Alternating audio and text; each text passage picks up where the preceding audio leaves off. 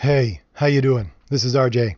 Today I wanted to tie together a couple of the subjects that I've been talking about over the last week, and I wanted to start by talking again about Marvel becoming a lifestyle brand and just go over really quickly what I had said originally. What I had said originally is that lifestyle branding is a type of marketing, so it doesn't actually have to do with production, it has to do with marketing, and it has to do with marketing towards a very specific subsection of your population. It doesn't actually work on just general population. You have to have a subset, you have to have a subculture to sell to with lifestyle marketing. And I said that if you look at it and you actually see what they're doing over in Marvel and Disney, that they're not actually, this subsection that they're trying to sell to are not actually comic book buyers. They're actually SJWs. And you can look at my video for that if you want to hear the whole thing about that. But I want to expand on that just a little bit more and say that it's not just SJWs that they're trying to target with this type of thing, but it is also potential SJWs and soft people. And now when I talk about soft people, I would say they're people that they can turn easily. They're people who would fall for things like virtue signaling. Because believe it or not, there's people out there who still en masse fall for things like virtue signaling. They are people who don't know anything really about marketing or the fact that these companies are trying to manipulate them, basically emotionally manipulate them. And this is what virtue signaling that companies do is actually supposed to be used for and how it actually works. But so I wanted to go over this and look at these soft people and who exactly they are, because if you look at Marvel's Twitter feed, and if you've looked at it for a while, you know that this announcement that Marvel was becoming a lifestyle brand was just an announcement. They've been doing this for a while now. And when you look through my video there that I did about their Twitter feed, now you have the movie stuff and they have the television stuff, and mostly that's what you have on both of their Twitter feeds.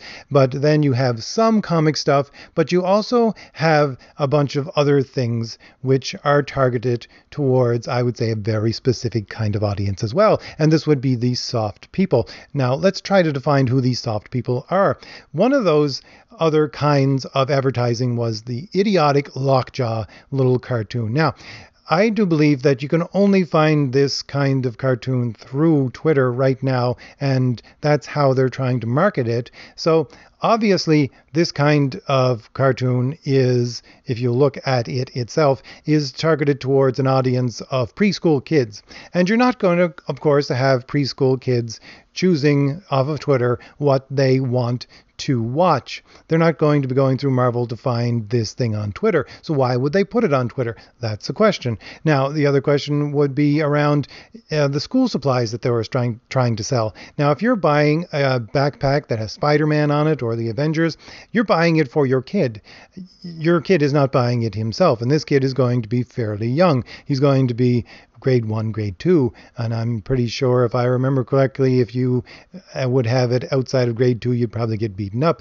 But hey, that's the kind of kids that they're marketing to, and it's no longer a world where kids can actually buy comic books anymore. It's not like when I was a kid and you'd haul on your mother's sleeve and say, can I have 25, 50 cents so I can buy this Spider-Man? If a kid did that today, he'd be hauling on his mother's shirt going, hey, can I have $5 to buy this comic book? And their mother would probably look at them and say, no, Johnny, you just go back to the corner there for a little while. It's not going to work. The kids don't have money anymore, and Disney's not going to market to them because they don't have money. They don't have the kind of money that they want to milk out of people. So these two, plus I would say if you add in the cooking section for Marvel's Eat the Universe, they're directed towards these soft people. And these soft people, I think, if we look at those two other things, these preschool kids and these school supplies, you're looking at people with kids, of course. So you're looking at parents.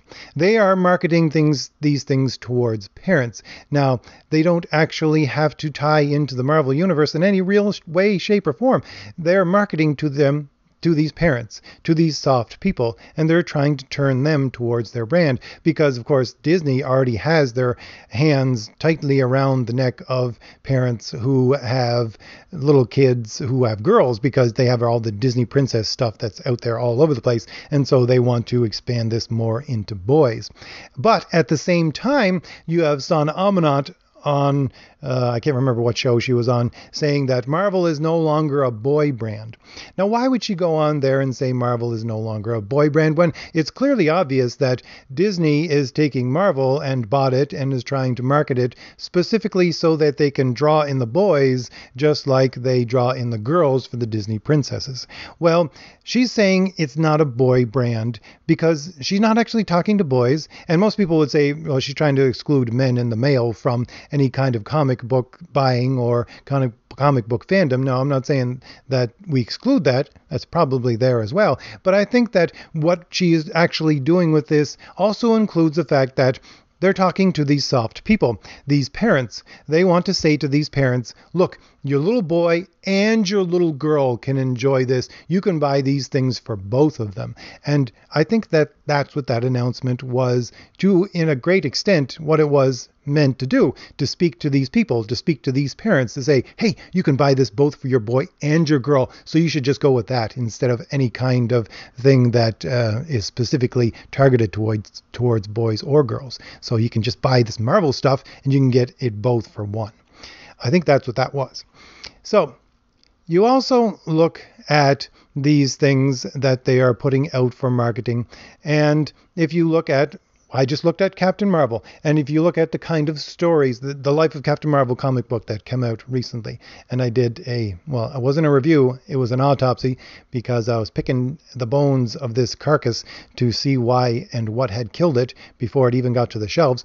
But if you look at those kinds of stories, someone had made a great comment saying that it was basically, what do they call it, like a Hallmark movie. It's a chick flick. That's what it was. And when I did my little autopsy of it, I said, look at all this art. It's not comic book hero art in any way. It's not a comic. It's not a product for showing comic book art. It's basically a photo album for soccer moms and old women. That's what it was. Because that's the kind of people who go through other people's photo albums. So it really seems to me like these soft people that they are targeting are mostly women. Now, I'm not calling women soft. I'm just saying that they are soft people in so much as they're targeting people that they view as people that they can turn easily. And there is, I would say, a very specific, again, reason why they're doing this, and this is a marketing reason why they're doing this. Because if you look at Disney's other kinds of, we'll call them companies, but they're almost industries, they want people who are uncritical. They want people like happy cows going through their turnstiles and buying their products because their kids are pulling on their sleeves and want a Mickey Mouse hat or t-shirt or figurine or whatever. And so they just want these people to rope them in. And these people are looking at these products in an uncritical way.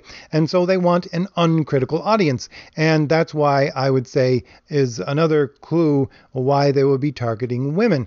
Now, I'm going to say this, and you'll have to listen to the whole argument, though, because women are directed by their emotions a lot more than men. And that's not just me talking, that's actually science talking. They've done some experiments, even recently they've redone these experiments with tiny little kids when their vision starts to come into focus and they can actually see things, because they can't actually see things when they're first born.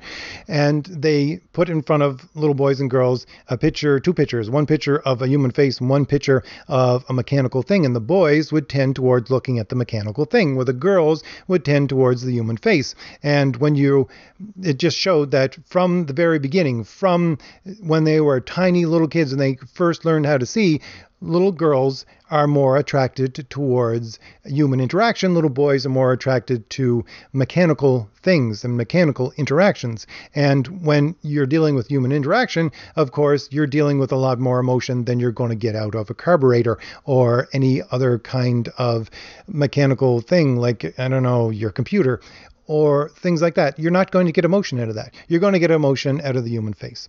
So women tend towards the emotional. And if you tend towards the emotional, they're also tending towards non-critical, because when you have critical, you have to usually have reason and logic and that kinds of things, which are all divvied up and sectioned out into very mechanical definitions and ways of looking at the world. It is extremely mechanical, if you want to put it that way. It's very, very subsectioned up, and you got to know this part goes here, and this part goes here, and this part goes there.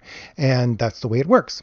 And so women are typically much less critical. And this, I think, is that soft audience that Disney is trying to target. I think they're trying to target women especially, but they are in targeting women especially, because you're looking at Captain Marvel and you can see again that Hallmark movie coming out there, and you look at all these things which are for parents, and again, usually the mother is going to be the one that's going to buy the school supplies, and usually the mother is going to the one who says to the little kid, hey, why don't you watch this? Usually that's what's going to happen. But it is an indicator that they're trying again to get a non-critical audience. They're trying to get all of these people who are like me, and I'm sure like you, who want a universe and a Marvel universe where you actually have rules and everybody obeys the rules and set rules, and if they break them, you got to do a retcon, you got to figure out something that actually puts it back together. No, they don't want any of those people anymore, because that takes a whole lot of work. And they just want Marvel Comics to be like Walt Disney is usually. They want it to be like a Mickey Mouse cartoon. They want it to be like a DuckTales cartoon. It makes no sense. And that's why when you see Diversity in Comics, Richard Meyer over there doing his reviews of comics and is always saying, well, nothing makes any sense in Marvel anymore. No, it doesn't make any sense. They break the rules all the time. They don't care because they don't want critical people as their audience. And why I'm saying this, why I'm doing this and actually ranting a little bit about this is because we need to be critical. Not to be emotionally critical, not to be critical in a way of we just want to destroy, but we need to be constructively critical. We need to have constructive criticism. You need to have critical thinking. You need to think about things and why they are this way, and that's how you can make them better. Because my whole thing about why I'm trying to do these videos is I want to share ideas so that we can understand better what the problem is with our comics, and so we can use that to try to make them better. All right, so again, I've gone about 2 minutes over my time here. Usually I'm trying to keep it under 10 minutes now. So if I've given you anything new to think about, hit like, hit subscribe. That subscribe is that little shield at the bottom on the bottom left, no, right-hand side. Every time you get to the end of a video, use people that actually get to the end. And give me something new to think about. Leave a comment. That would be great. Go over to my Twitter page and you can retweet all of my videos from there because I always post them there. I'll post them there for everybody to see. So that's it for today. I'll see you later. Bye.